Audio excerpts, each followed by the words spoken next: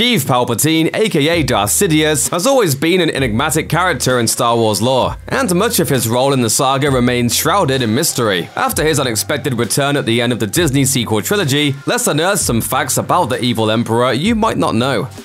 A few years ago, one of the longest-running Star Wars fan theories was finally confirmed. Yes, Darth Sidious really did create Anakin Skywalker. All of the clues had been there for a while, of course. In The Phantom Menace, Anakin's mother Shmi tells Qui-Gon Jinn that she became pregnant with Anakin without the help of her father, while Qui-Gon discovers that young Anakin has an abnormally high midichlorian count. In Revenge of the Sith, Palpatine tells Anakin the story of his former master, Darth Plagueis, who figured out how to use midichlorians to create life. According to the movie's making-of book, Lucas actually wrote a scene making Anakin's parentage explicit, but the lines were cut from the final film. Years later, in 2018, the 25th issue of Marvel's Darth Vader comic series settled the matter by apparently showing Vader dwelling on the actual moment that Palpatine as Darth Sidious zapped his mother's womb with dark side energy. There's enough wiggle room built in that Lucasfilm could retcon this if they want, but for now, it's pretty clear. Palpatine is Darth Vader's daddy.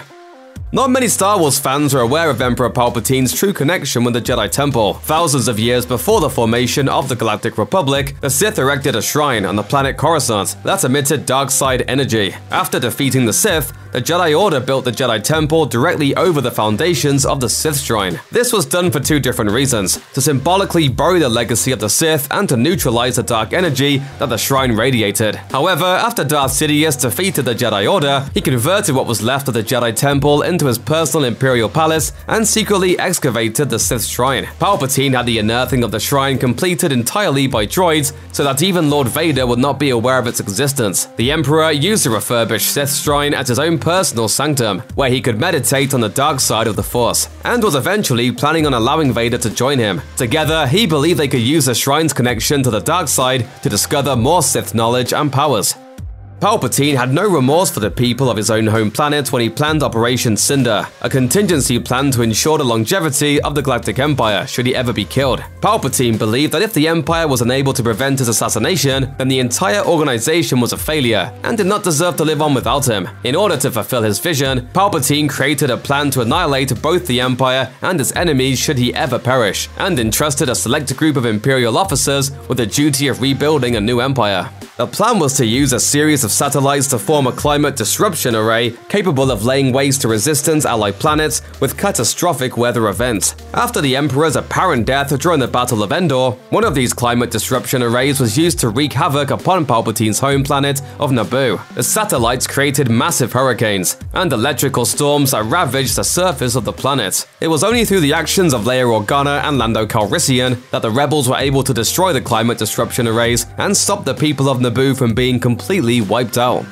Darth Sidious was a master Sith user and skilled fighter, but he didn't take over the Republic by force. He used trickery and deceit. As such, it's highly surprising that Palpatine used his gift for psychological manipulation well before he was on the way to becoming Emperor, nor that he was one of the Galactic Senate's most skilled propagandists. Palpatine's predecessor, Supreme Chancellor Valorum, was a weak-willed and indecisive leader who often kowtowed to special interests. In short, he wasn't up to the job. So when Valorum needed to sway the hearts and minds of the people, he often offloaded his duties to everyone's favorite Sith Lord in hiding. The book Star Wars Propaganda, a collection of in-universe propaganda pieces, has some of Palpatine's work, including a striking invitation to the Republic's 1,000-year anniversary celebration. Palpatine didn't stop meddling in the Republic's propaganda machine after he took power either. When the Republic commissioned posters to bolster support for the Clone Wars, Palpatine explicitly forbade artists from producing materials featuring the Jedi. Publicly, Palpatine said that he didn't want to make the Jedi, who were already wary about being military leaders, more uncomfortable. Privately, Palpatine didn't want people siding with the Jedi, since he planned to scapegoat them as part of his coup once the war ended.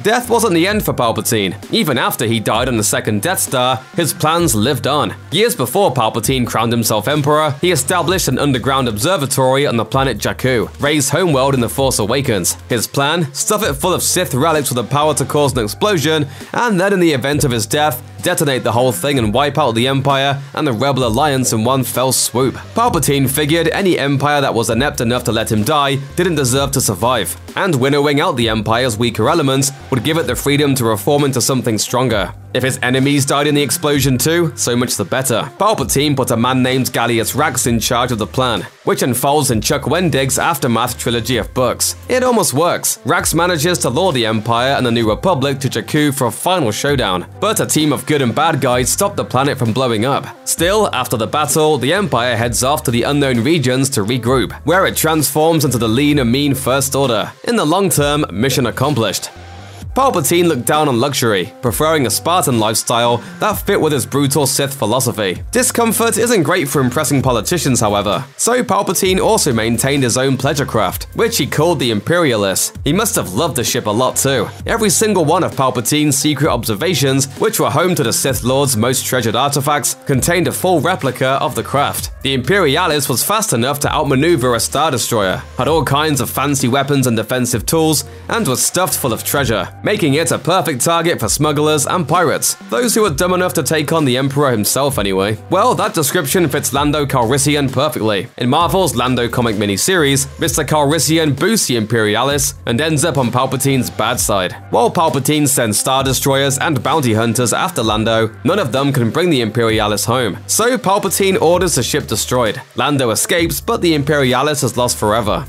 The dark robes, saggy pale skin, and yellow eyes should have given it away. But even after Palpatine transformed the Republic into the Empire, he worked very hard to hide his Sith background. People knew, or at the very least, rumors suggested, that Darth Vader was familiar with the ways of the Force. That Palpatine was his master was a tightly guarded secret. According to the books Laws of the Sith and Tarkin, only a few people were privy to what Palpatine was. His apprentices, Darth Maul, Count Dooku, and Darth Vader, they all knew of course. So did his royal guards. Almost everyone else was kept in the dark. Even Grand Moff Tarkin, one of Palpatine's closest allies and most trusted confidants, only suspected that Palpatine was a Sith. He didn't know for sure. It's not clear why Palpatine didn't flaunt his Sith heritage, although it's easy to guess. For one, Palpatine spent his entire career operating in the shadows. Why start moving into the light now? For another, to Palpatine, information was power. There's no use in telling people more than they need to know. Every fact that's revealed can eventually be used against you.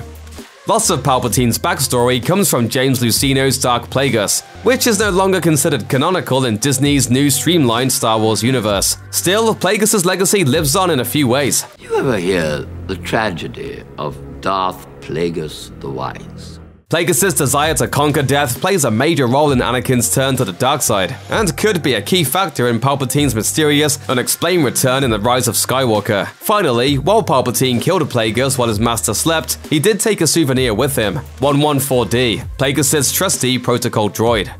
Palpatine didn't establish the Empire to get famous, he just wanted power. While serving as a senator made Palpatine a celebrity, he retreated from the public eye once he became Emperor, letting the Imperial Ruling Council handle most of the day-to-day work of governing and leaving nastier tasks up to his apprentice, Darth Vader. As a result, Palpatine was safe from his enemies and could devote as much time as he wanted to his own pursuits. But it had an unintended side effect. Because no one saw him, some conspiracy theorists argued that Palpatine was dead. The most common story alleged that the Jedi killed Palpatine during their uprising, and that the Imperial leaders were using Palpatine's name to grab power for themselves. The Empire tried to dispel these rumors in a few ways. In Tarkin, Tarkin's friend Niles Tennant admits that the ruling council sent out fake flying motorcades to make it look like Palpatine was traveling from place to place. In Aftermath, we learn that the Empire used body doubles to give the impression that Palpatine was giving speeches or making other public appearances. In reality, however, Palpatine preferred to stay at home, although he was very much alive.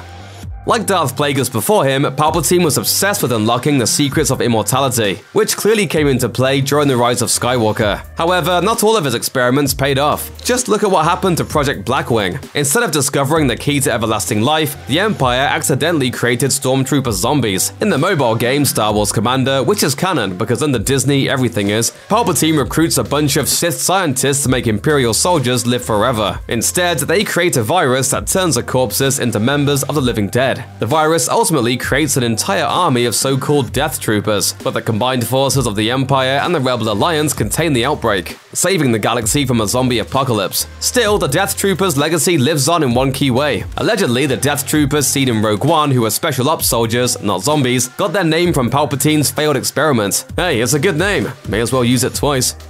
Don't let anyone tell you that Palpatine didn't have a sense of humor. The way he treated the Senate proves that he does. Despite what you might think, Palpatine didn't dissolve the Galactic Senate as soon as he took power. In fact, he kept it around for decades. Before the Death Star, Palpatine saw the Senate as a valuable political tool that let its constituents feel like they had some say in politics as a means of quashing potential rebellions, even though he had all the power. That's why he said, "I am the Senate." It was an illusion, of course. Over time, power moved from the Senate to local regional leaders, robbing the politicians of any real influence. Once Palpatine created the Death Star, which would let him control the galaxy via fear instead of politics, he disbanded the Senate entirely. But that didn't happen until the beginning of A New Hope. That whole time, nobody bothered to let the senators know what was happening. Wait a minute, how did this happen? We're smarter than this. In a comic in the 9th issue of Star Wars Rebels magazine, the crew of the Ghost runs into a senator from the planet Thrad, who still believes in the legislative body. The senators still debate policy, she says. They still pass bills which they send to Palpatine to be signed into law. They don't realize that Palpatine simply ignores them.